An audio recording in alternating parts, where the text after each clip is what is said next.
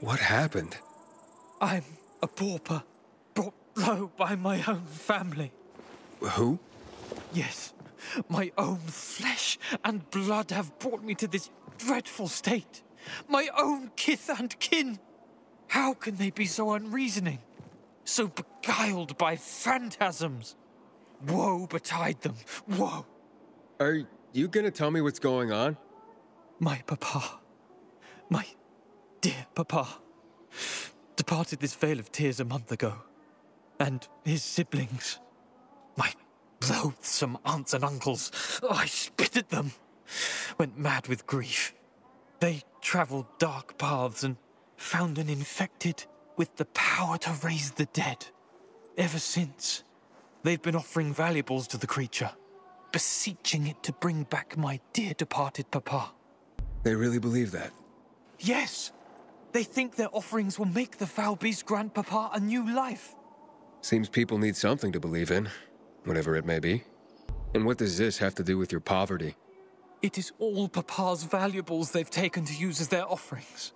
When I tried to stop them, they threw me out of the house. I'll have nothing left. Only memories of papa and a gaping hole in my heart.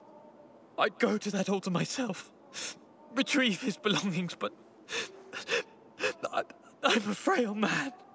But you seem like a stout fellow. Perhaps you'd go there and retrieve his treasures for me. Well, if it means so much to you, I can try. Ah, lion-hearted. I will reward you 100-fold. They make offerings in the evenings, so you have to go there under the cover of night. You'll find his belongings in willow-lined chests. You can wait here for the sun to descend from the sky. I'll be waiting for you in my crib on Lower Dam Air, on the garrison. The entrance is near the old hotel, by the canal. Farewell. Farewell.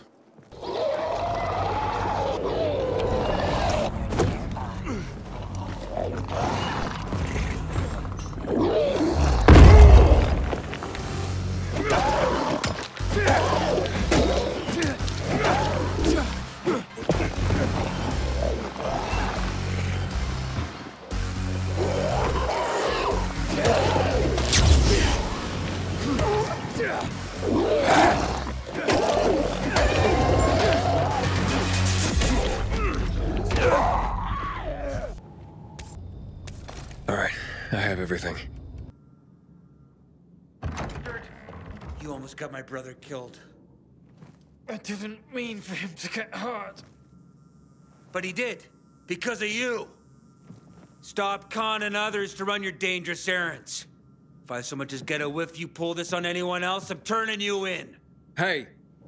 Who are you? Another one of this fool's errand boys? Whatever. I don't give a shit. I'm getting out of here. What's going on here? What was he talking about?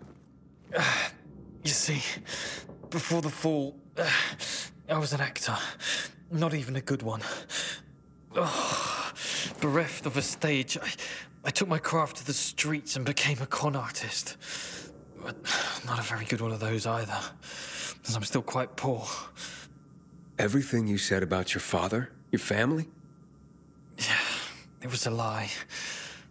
I had to convince you to retrieve those valuables for me. The legend of the creature is real. Well, as real as the bandits who invented it to trick people into offering up their valuables. They come by later and collect them.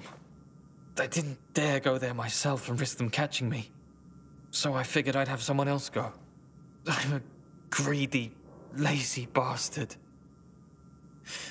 What do you want from me? Well, at least you're honest about one thing. I try. Sometimes. Like now. You survived the ordeal. Keep the spoils for your trouble. As for me, the curtain's going down.